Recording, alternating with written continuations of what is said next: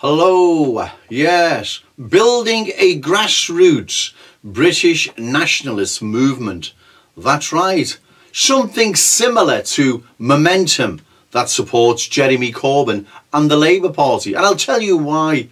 At the moment, there isn't a British nationalist party worth supporting, let alone joining. So people are out in the wilderness and feel lost and, you know, confused and bewildered and whatever. So people like to belong to something as well. They like to support something. They like to be part of something. Now, an independent candidate like myself, I've been standing, it's limited. It's limited.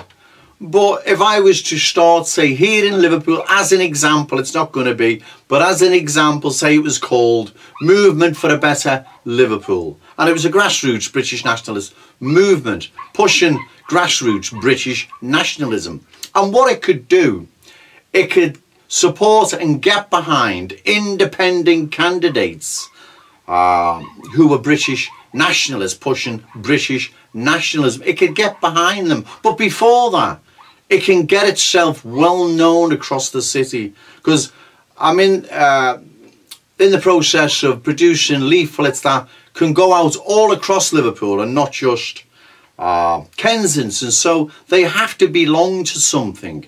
There has to be a grassroots movement that I'm going to start, right? I'm going to build.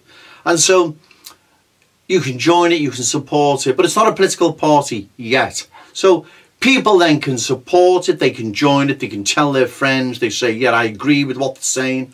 Unemployment, Brexit, housing, rubbish being tipped, refugees, migrants, asylum seekers, crime. The list is literally endless. People could say, well, yeah, I agree on the views of the movement for a better Liverpool. And so you become well known then in and around the city. And when candidates are fielded, independent candidates, they're supported and backed up by Movement for a Better Liverpool. I think this is the way forward for now, until a political party can be started. I don't know when, it's all down to money, but I'm working on that. So I believe this is the way forward, and this is what I intend to do. I'm going to build a grassroots British nationalist movement for a better Liverpool, let's say. But it's not going to be called that, but let's say people can support it, they can join it. It will have candidates it supports, independent ones, and I think this is the way forward. Like I said, also it gives you the ability then to address many issues, and also in many wards in and around Liverpool, and not just Kensington. So I'll let you know how this is developing, because it's in its infancy yet, with myself and various British nationalists here in Liverpool. Okay, thank you.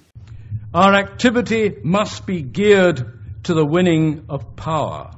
That still has to be said to some people in our movement, here in America, back in Britain and everywhere else. They are crusaders for the truth, but they don't relate it to the necessities of winning power.